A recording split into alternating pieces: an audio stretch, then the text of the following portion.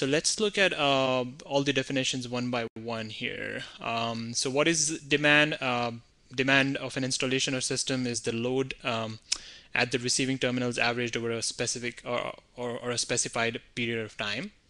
And demand interval would be the interval where you are, the period over which the load is averaged.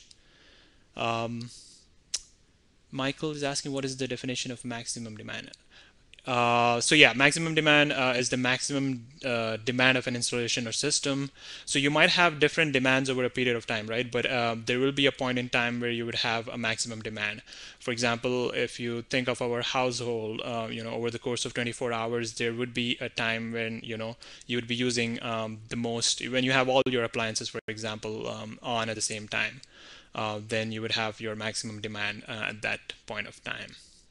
So it's defined, yeah, by when the demand is the greatest of all your demands throughout, over a period of time. That would be your maximum value.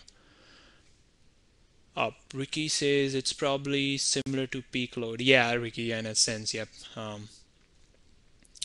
Then we have diversified demand, also known as coincident demand. So what is diversified demand? When you have, like, say, a group of, uh, that you're measuring the demand of, and when it's measuring the demand of that particular group over a period of time, it's called coincident demand or diversified demand, and it's given by DG, so D subscript G, and the formula is also given in the handbook. And non-coincident demand, on the other hand, is the opposite of that. When you don't have, when there are no restrictions, when there is no, a certain group, uh, then the demands of that particular group or the loads would be non-coincident demand.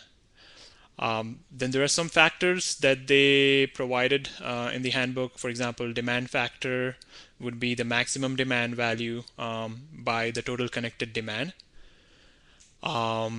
Connected load would be some of the continuous ratings of load, whatever load is being connected. Utilization factor is the maximum demand by the rated system capacity. And similarly, a plant factor would be, the actual energy produced by the maximum rating that that plant can produce times T, which is the time interval. If you're doing annual, then that would be 8. Michael says, how does that maximum demand different from connected demand?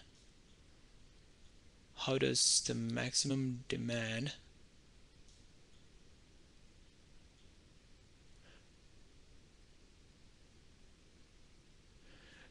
So Michael, my maximum demand, like I said, it would be the greatest of all demands. So you might have different demands throughout that period of time whenever you're measuring your demand. There will be a point in time when you'll have the peak value for that demand.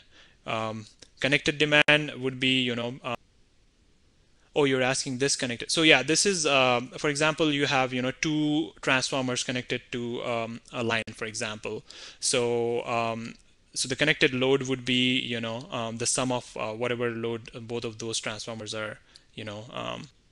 So plant factor, load factor as well, at average load by peak load.